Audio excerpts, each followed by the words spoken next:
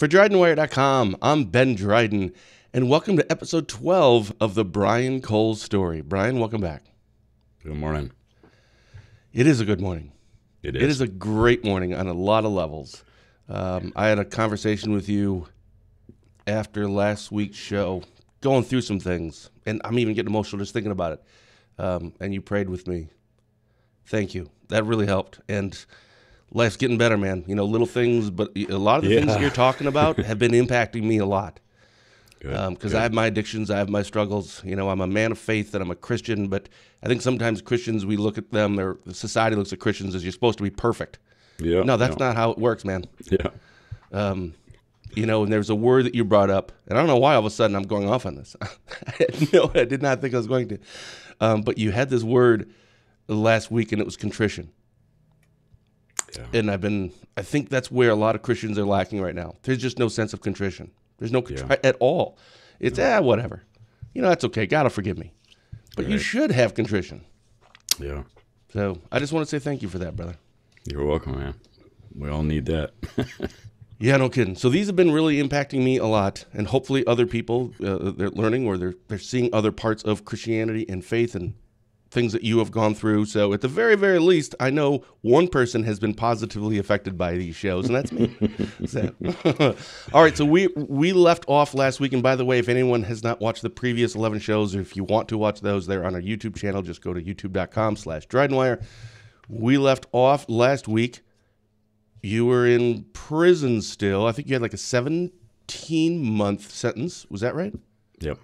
And you are still in prison, so let's pick up right there.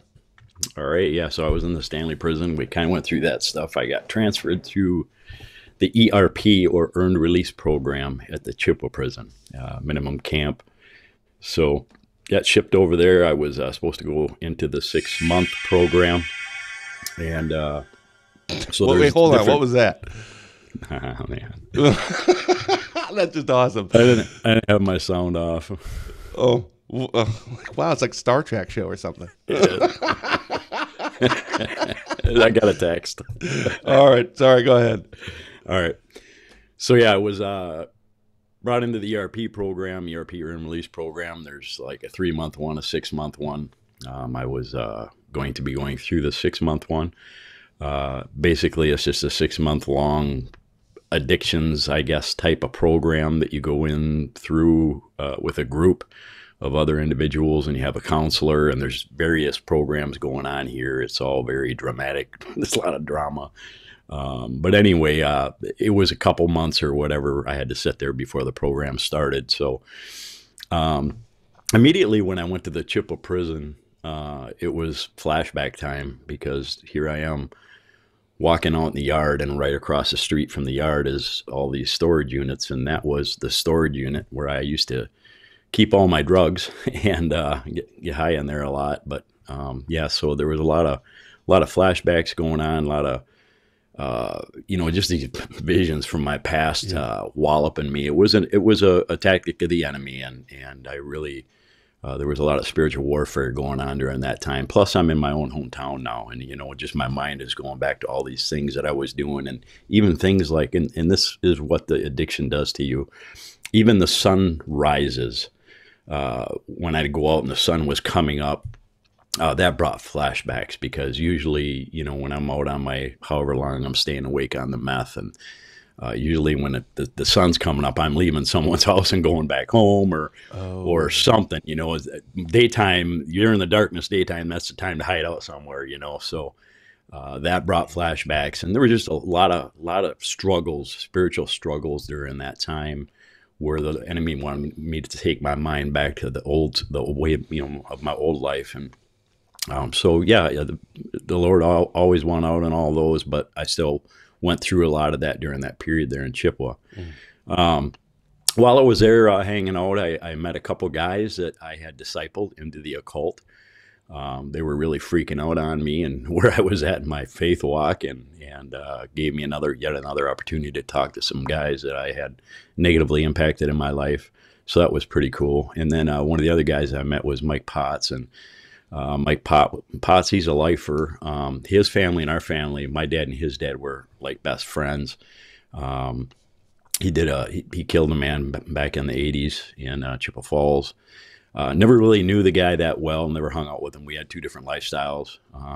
And while he got saved shortly after he was arrested during that. So he's been saved that whole time. And I knew that. We were in Green Bay together back in the early 80s, and I never kicked it with him because he was one of those Bible thumpers. Yeah, Jesus freak. But I met him there, and we used to sit and talk and, talk about our family and Jesus and what happened to us both and all that. So that was kind of cool. During this time, like I said, when I had wrote all those letters to the different churches while I was in jail, only got that one reply, and that was from Stu. He came.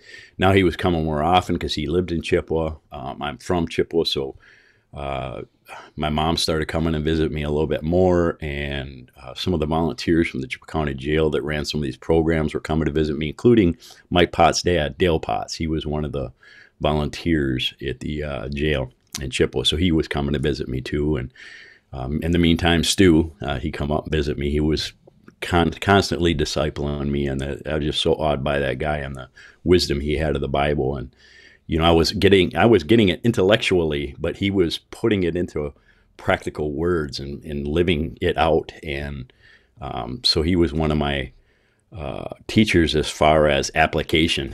Real life application stuff. Yeah, man, that's legit. So one of the other things that were going on in there, after you completed the program, if you completed the program, you were going to be released. So there was part of that program was trying to get yourself set as far as what's going to happen when you get out. You got to have a parole plan. And I didn't have nowhere to go. I had no idea what was going on with my wife because there was no contact. I pretty much had lost everything. I nowhere to go. So there was that deal going on. A lot was on my mind during this because now I know I'm, within a year of getting out. And so anyway, I remember one of the times, because we're going to focus most of this on this letter from my mom, but while my mom, I was visiting Dale Potts, the volunteer from the jail, one day, and the guard came and said, "Hey, your mom's here. Do you want to cut this visit short and visit with her?" And I'm like, "By all means." And my mom came in and visited. Shortly after this, I don't know, a month or two, when Dale Potts came back up to visit me again, he told me, he says, that day your mom came in when I was visiting, we passed each other in the hallway, and your mom had stopped me and asked me, "Dale, do you think that he's being real, or is this another one of his tactics?"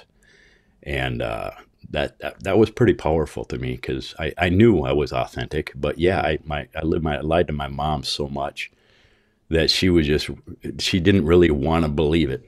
She didn't want to get hurt or broken again. And so that was a pretty impacting moment. So anyway, I finally get involved with this program. I think there's like 12, 13 guys in the group, and it's just all, like I said, it's a bunch of drama. It's a bunch of worldly stuff, and just they get paid to do these programs. And there was a couple things I got out of the whole deal, but not a whole lot. But I was, every time that we had a program or something that we had to do, like one session, we were working on anger. So we each had to write papers on certain aspects of anger. So my thing was, I was supposed to write a paper about what causes anger. Well, I'm in the Lord now, and all my authority, all my knowledge is coming from the Bible. So I studied and looked everything up, and I did my thing about what God says about how or why we become angry. And really, the conclusion is anger is selfishness. If you look at 99% of the time, the things you're angry about is because you ain't getting your way, or things ain't working out the way you want. It's all because of selfishness. So I wrote my paper on this, and I don't know, it wasn't too long, maybe 2 months into the program, and my counselor had me in her office one day, and she's like, Connect, you're just trading one addiction for another. You went from meth to Jesus. And she said, it's all fake, and it's just an addiction for you, and all this and that. And I'm like, you know what? You can say whatever you want to say. I know what's going on in my mind. I know what he did in my life, and what you're saying to me ain't going to have no effect on me at all. So this was our relationship, man. She was just, anyway. So we get to this point in the program. It was probably 2 or 3 weeks of it. And we were dealing with victim impact and how we impact our victims.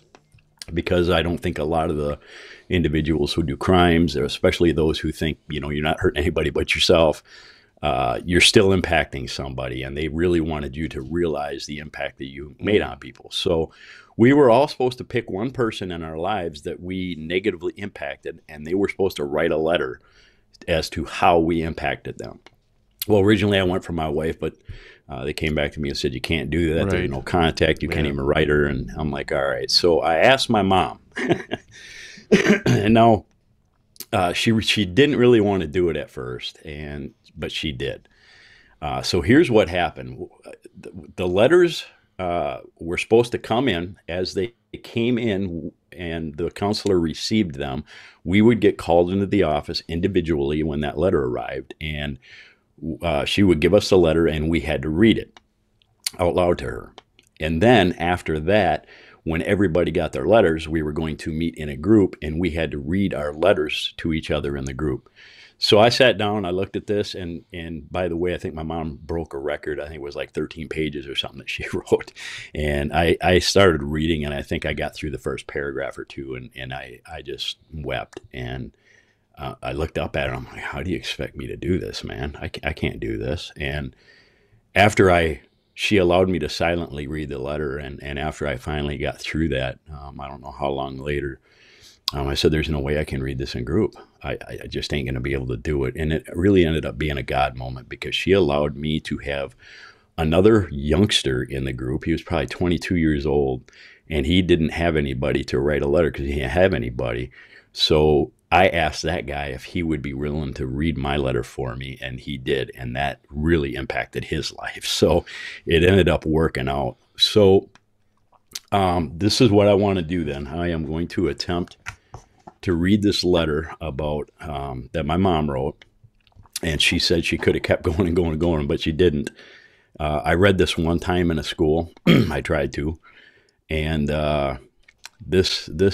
it wasn't until this point, there was a lot of transformation going on. The Holy Spirit was doing a lot of work. He really worked on me, including going through those 3 sessions in the Almond Tree program in the county jail about forgiveness, and just coming to the realization, not so much I think of just what kind of damage I did to people, but that there needs to be forgiveness there.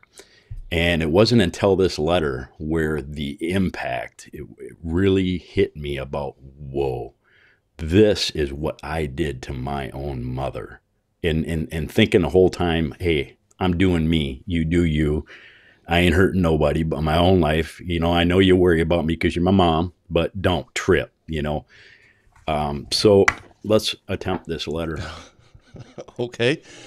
I'm laughing mainly because I'm more nervous. Yeah, well, let's try and laugh more. All right. This is going to be very painful for me to write. Through the years, I have tried pushing all the pain and all the heartache down into a deep part of me and try to forget. It all pretty much started when you were in school. We were always getting negative reports about you, and when you would do something wrong, it turned your dad away from you, and he would punish you, and it wouldn't be much longer, and you'd be doing something else. So right away it started. Even messing up in school was impacting my mom. I mean, kids, when you're messing up in what you think are little things, man, it messes with your parents' mind, because just like God, they love you and care for you so much. And it just pains them to see that the very person that they created through Christ, that they created and they love so much, is hurting themselves. It impacts us, man. So we finally started going to family counseling, but neither you nor your brother would share what was wrong and talk at all. So that was a waste of time. One time when you were younger, we left the store. You had a couple of small items you had taken, and I made you go back in the store and return them and tell them you stole them. Another time I sent you into a store for something, and when you came back, you realized the gal giving you a couple of Susan B. Anthony dollar pieces. Most younger people won't know what that is. Yeah. Mistaking them for quarters. I'm trying to make myself laugh. Yeah. Mistaking them for quarters, and I made you go back in and exchange them, telling you that was like stealing because that girl hadn't known they were dollars. I guess I'm trying to state just a few instances where you knew you did wrong and made you face them honestly. We took you to church and Sunday school and confirmation, and even during confirmation, many times I had to go and sit in the class with you so you would behave. In 1981, when my mother passed away from a massive stroke, after the funeral, We went home and were working out in the yard, and you had been driving the tractor, and all of a sudden your dad was accusing you of deliberately running over nails. And before I knew what was happening, you and your dad were in a huge fight, and you were threatening to take a scissors after him and telling him you were going to turn him in for child abuse. And Dad told me to call the social worker, and you ended up being taken to juvenile hall. I was so devastated.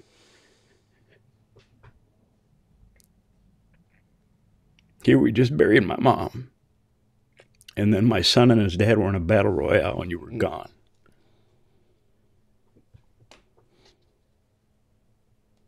I can't even explain to you the horrible hurt I was feeling. I can't even remember all the things you've done and the years you've wasted with your rebellious attitude and continually broke my heart. Everything inside of me wanted you, my own flesh and blood, to take a hold. You ran away several times, and then your brother started running away and acting out also. Our family was totally falling apart. It seemed at that time I was the only one trying to hold the family together, but the more I tried, the worse it got. Your dad and I separated because we couldn't get along either, and you and your brother moved into a place in Chippewa Falls with me. One day when I came home from work, you were there with some other boys, you had skipped school, and there were bottles of liquor and who knows what else there, and you ran out the door and ran away again. At this time, I was working at the school as secretary for the school psychologist and special education teachers, and the embarrassment I went through was tremendous. At one time, you were sent to Lincoln Hills Boys School, and I don't remember what that was for. Eventually, I moved back home with your dad, but through many circumstances, it just didn't work out, and I ended up filing for a divorce after 24 years of marriage. So all these things my mom was going through on top of me. Can you imagine how I was feeling? And then at the same time, you were arrested and put in jail for a sting operation and theft and selling stolen items. Out of the 40 others that were involved, you got the most amount of time. No one will ever know the torment and guilt of being a failure as a wife and mother. And how many times when going to or coming home from work, I just wanted to end it all and smash my car into a tree.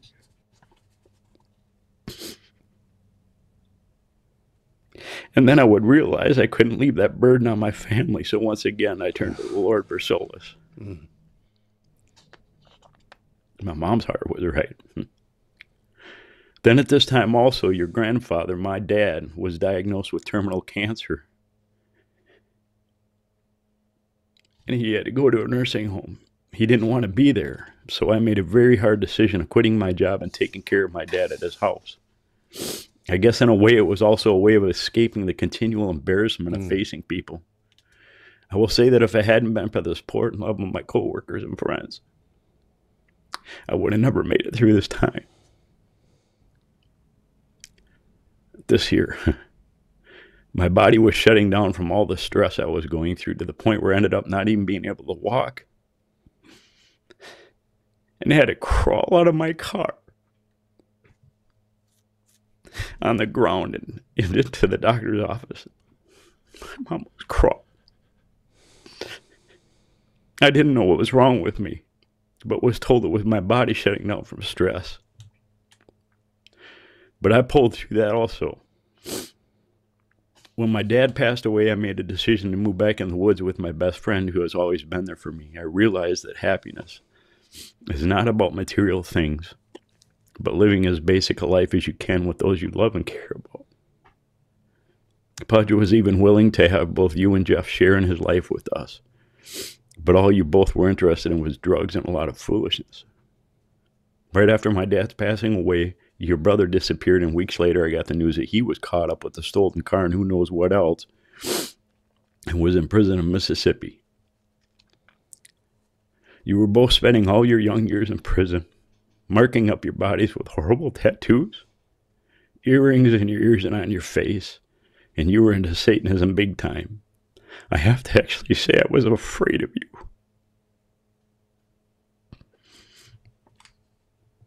Because there was a lot of talk of human sacrifices and young people involved in that who were killing their parents. And you changed your name from Brian to Ozzy, but I refused to call you Ozzy. With the help of the Lord, I made 2 beautiful children, and you have both desecrated your bodies and destroyed your lives constantly without regard for yourself or others who care about you. You stole from my sister and brother, from other family members, including myself, and then you were angry about how you were treated with not a care about who you were hurting in the process. It was all about you and what you wanted and what you needed. And both you and your brother ended up having a child without being married. I didn't even see your daughter or realize for sure she was your kid until she was 10 because you had told me you were sterile from all the drugs you'd taken. I've been robbed of my sons going through school, graduating, finding a job, making a decent living, finding a girl, falling in love, marrying, and raising a family. There's been nothing to be happy or proud of. I've been lied to so much I don't believe a lot of what you say anymore because you always lied and manipulated people. You've done so many things I'm not even aware of. Then came the next major devastation. You came back to our place while we were working in the heat out on the road, and you drove in with a pretty nice car, and you said you came to say goodbye, that you and your girlfriend at that time were moving to Montana. Pudge asked if you would eat anything, and you said no. So he asked me to go back in the house with you and fix you something to eat, which I did. Everything you were telling me that day were all lies. And then you went out to your car in the trunk and gave me your diaries to have with me so I could read and find out about your life and shut the trunk. Just then Pudge came back and you seemed really nervous and in a real hurry to leave. You gave us both hugs and said you had to go, but then discovered you locked your keys in the trunk. Pudge was trying to explain how to get the seat out, and you just tore the back end apart, not even caring about destroying that car. You finally managed to get back there and get your keys. We gave hugs again, and Pudge wished him well on his travels, and he went off. When we came back in the house, Pudge was going to sit at his stool and noticed his gun was out of the holster that he keeps on his chair, and the first thought was that you had taken it. Remember when I said my mom was chasing me in that car? And it wasn't even until I read this letter that I realized it was her. All the way up until then, I thought it was Pudge. I ran out to the car screaming and bawling and saying over, "No, no, why have you done that?" And I drove as fast as I could, trying to catch up to you. But you were going too fast and I couldn't catch up. At this point, I wanted to die on the spot, and I couldn't control my emotions. And I was shaking so bad. It was at this point we knew we had to report this to the police, so we drove to Cornell and reported it. At this time, the chief of police told us there was a warrant out for your arrest, and he wished he had known I lived in this area because we may have avoided this mess. The next day, we received word you have been apprehended in Minnesota unharmed, that you had gone to Cornell and shot your girlfriend's ex-husband through the arm, and grabbed her and left and went to a hotel in Minnesota. Supposedly, you had set the gun down, and she grabbed it and started shooting at you and grabbed a rifle and ran out. She called the cops, and they arrested you with no one getting hurt. The next time I heard from you was a letter you sent when you went to prison, and mainly it blamed me for reporting you, stealing our gun, and giving your diaries to the police. What kind of mother was I to turn his own flesh and blood into the law? I threw your letter in the stove and burned it. Then and there, I decided there was nothing more I could do for you without destroying myself and my marriage, and I wasn't going to let that happen. I decided that all I could do was pray and let God take care of things. I went to a drug counselor to talk, and here was a guy who had worked with you both, you and your brother, and he told me in so many words I had to let both of you boys go, and I had to quit blaming myself and start feeling good about myself and finding happiness in my life with my husband. He said both you boys chose your own path and are doing just what you want to do and would be just fine in prison practicing your satanic religion. When I left there, I was determined to get on with my life. Enough years had been wasted by worrying about you both, and my health really took an effect with all the stress and depression. It was a long struggle, and with the help of Pudge and friends, I'm getting better. I don't feel writing this has been a help because it brought back all the horrible nightmare things that have happened, like watching a bad movie. There's no way to really explain the effects this has had in my life as a mother. All the lies and thefts and drugs have made it so that not only do I find it hard to believe anything you say anymore, but it will be exceptionally hard for anyone whose lives been affected by you. You've done nothing all those years but lie, manipulate people, steal, practice your satanic religion, and blame everyone but yourself all these years. I have felt like a failure for years as a mother. I tried teaching you right from wrong, telling you about the effects of drinking and drugs and family because of my parents and your dad's parents being alcoholics, but I sure feel like a failure. I've done the best I know how. I still go through times of depression, feelings of failure, the embarrassment and humiliation, and the hurt and anger. If you ask through this if I love you, yes, I love you.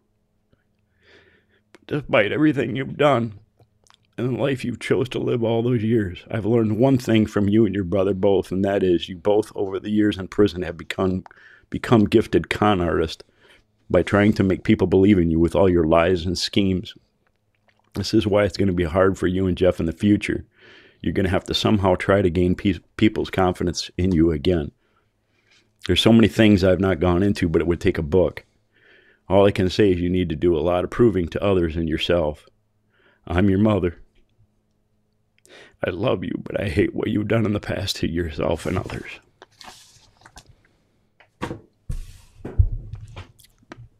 So at this point, we've talked about forgiveness and what has all happened, and you gave everything to God, and man, that's not on me anymore. I gave it all. Almost seems like this is kind of easy for you up until this point. Yeah. In terms of giving myself to God. Wow, this is great. You've talked about like that next morning. I just a weight's been lifted and everything is wonderful and it's awesome and I don't even care about this stuff anymore. And like, wow, this is great. Like everybody should be a Christian. Like this is fantastic. Then this letter. Because that's the one thing I think we don't want to think about. And you're right, we give that to God.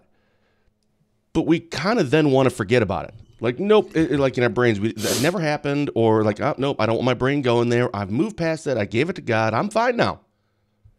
And this had to be a huge 2x4 across your face. Yeah. And I'm saying that affectionately. Yeah. That I think you needed this. Yeah, it definitely woke me up. Really that was the first time in my life I've ever been slammed with a realization of just what it was I did, and to the person that I loved the most and that loved me the most. And I needed it. The Lord knew I needed it, and it happened. And I tell you what, just to give props to God again, that He is a God of many things, but He's also a God of restoration. My mom, you've seen this letter, and my mom told me many times it's going to be a long time before I allow you on my property ever again. And let me just say that within 3 months of being released, after I was staying with this family, my mom and my stepdad asked me to come and live in a little house that they had on their property. Now, the other thing that I want to say about this too is that my mom, even though I lived out there with them for a whole winter and just everything that we have done together and talked about together and prayed together. And when I was out there all that whole winter, we did Bible study together and prayed together every morning before I went to work. And for, I think it was at least 7-8 years after I was released and we had a relationship, she still blamed herself. She still did not and could not let that go. And it wasn't until I was at an event in Ladysmith. I did 3 schools in Ladysmith. And it was through this pregnancy center, resource center there in Ladysmith that this lady that works there, she really has a heart for these kids, and she spends her days in these schools and talks to kids, and she's just there for them. And so they put out this newsletter that they put out every month or every couple months after I went, and kind of talked about what I talked about a little bit, and then had some statements of some kids and how their lives were impacted about what I talked to them about. And there was a couple things in there. I had sent my mom that newsletter. I send her everything that I do. And after she read some of the things that these kids said, she wrote to me, or no, she called me and said, I finally have allowed the Lord to take this all from me. And I forgive myself now. And I understand that it wasn't me, it was you. So even after 7 or 8 years of being together and having that relationship, she still held on to all that guilt and blamed herself for it all. Yeah, that's tough stuff. Yeah, this isn't you robbing someone, and the victim here is the homeowner that lost some guns and some items that you stole. Animals and your mother, the only two consistents in all of these episodes that you showed any compassion for or caring for. And then, to find out this whole time, I mean, what she went through and what mothers go through. Yeah.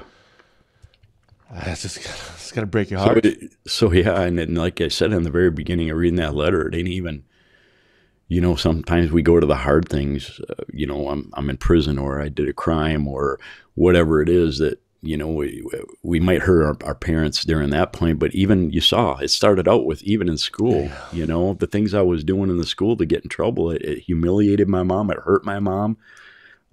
So, it doesn't even have to be the drugs, because we come up with those excuses and justifications every time. I'm smoking weed, whatever. I ain't hurt nobody but myself. Yeah, you're hurting your parents, man. You're hurting the people that love you the most. They don't want to see you smoking that crap. You're messing up. Yeah. So even the little things that started out with was hurting my mom big time, because I was her flesh and blood, man. And this all goes right back to Jesus, because and where my mind was at when I was reading the Bible, and I saw this loving, long-suffering God who just loves his children so much, and it hurts him to see his children messing up, and he just wants the best for them. And I see that so much in my mom, and that's where my heart is at for my children, man. I don't want to see my children messing up. It hurts me because they're flesh of my flesh and blood of my blood, man. And I've been through stuff, and I can, hey, don't do this. Why? Well, you don't need to know why. But I trust me, I know why. Right. And that's why I don't want you to do it. But just we have this love so much for our children, and I understand that there's people out there that don't have that, and maybe they had parents that abused them and raped them or whatever, and might even been giving them up, and maybe you don't even have parents, but I want you to know that you can still experience that love, because God created you, and he is the Father, and Amen. He loves you so much, and he doesn't want anything but for you to flourish in your life. And if you come to that realization and you come to know Jesus and have that relationship with Jesus, man, you can experience that love regardless of how long you've been caught up in your stuff. Look at me, 33 years, man. The enemy had me. And now every day for the last 14 years, I've experienced love and joy and compassion and forgiveness and mercy and grace of my Father God, regardless of whether or not I get that from anybody else, man. I get it from him. That's and right. I know the end game. And I know that eventually in eternity, that's all that there's going to be. There's going to be no more tears, no more fear, no more cancer, no more drama, none of that stuff. It's just going to be just indescribable. I think our heads would explode if we really got any kind of comprehend it. Right. Yeah. For real. Well, that was an excellent letter that she wrote, and you're absolutely right. That's what you needed to hear, and I think it was important for many, many different reasons. But perhaps one of the biggest one was you needed to hear that part. I think if you had gotten that from your wife, which that came back, that was certainly God's hand on that whole situation. Because if she had just said something, it wouldn't have impacted you as much, probably, or maybe it would right. have, but certainly not. I mean, hearing from your mother. Mm-hmm. But look where that got you now. Yeah. And look where it got you and your mother, your guys' relationship now. Yeah. And I feel I really do still, my heart goes out to your mom for carrying that with her for all those years. Yeah. I mean, nobody wants that for their mother. I mean, no. Jeepers. And it's like, the things that went through my mind, and I'd say when I'd read this letter to people, it's like, especially get to that part where she wants to drive a car into a tree or whatever. It's like my mother. This, we're talking about my mother. This innocent, Jesus-loving, she wanted to kill herself. Because of? My mother crawling out of her car on the ground downtown over the sidewalk into the my mother. Yeah, that's powerful. That is powerful. But obviously, our takeaway here is hope. Jesus, as always, right? Reconciliation. Yeah, that's a thing. We're gonna find out. Because I mean, we have to have that stuff in order to move on. I almost kind of feel like we should have, like, you had to do that victim impact statement, or that was a part of what you need to go through. You needed someone to send something, part of the program. I almost feel like just in life we should have that every once in a while. Like someone should just write that, regardless. Not necessarily about how much you've hurt me, but maybe a little bit of that, like things that they've done or said that hurts you. Because I think we need to hear that stuff. Because we don't think how we're really impacting other people and our selfish decisions and our choices. As you've brought up in the last few shows, that it's not just you. You're impacting so many other people you probably don't realize. And you, when you were in prison, you knew you were impacting other people. But you never thought to this degree, and certainly not to this degree with your mother. Right. You never even knew. Now, you're aware, like, oh, yeah, my mom's disappointed in me. Dude, this is beyond disappointment. She wanted to take her car and run it into a bridge embankment and kill herself because of your choices. I mean, what? That's beyond disappointment. But then to see where you guys are now.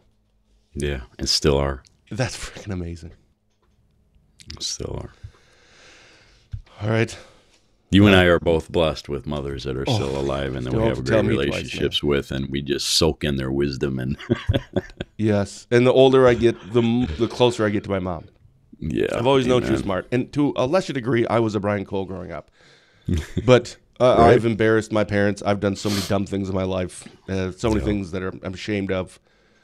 But thankfully, I've kind of through God, I'm actually like having a relationship with God, and wow, that's different. Because again, going back to the very beginning, Christianity, people just think it's whatever, And Bible nowadays is like the a la carte. You pick the parts that you like, and the ones that you don't like, I don't want to follow them. That's not really how it works. Yeah, it's like following some of your parents' rules. Where does that get you?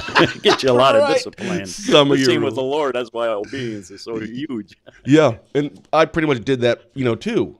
And look where that got me. Nowhere. Yeah, right. So, yeah, it's kind of, you're all in or you're all out. That's kind of how it works, man. Yes, sir. All right. Well, we'll pick back up next week. What are we talking about next week? Hopefully getting released from prison. Crossing my fingers. Okay. All right, man. Thanks so much. And, we'll see you next week. All right. Love you, brother. I love you too, man. Bye-bye.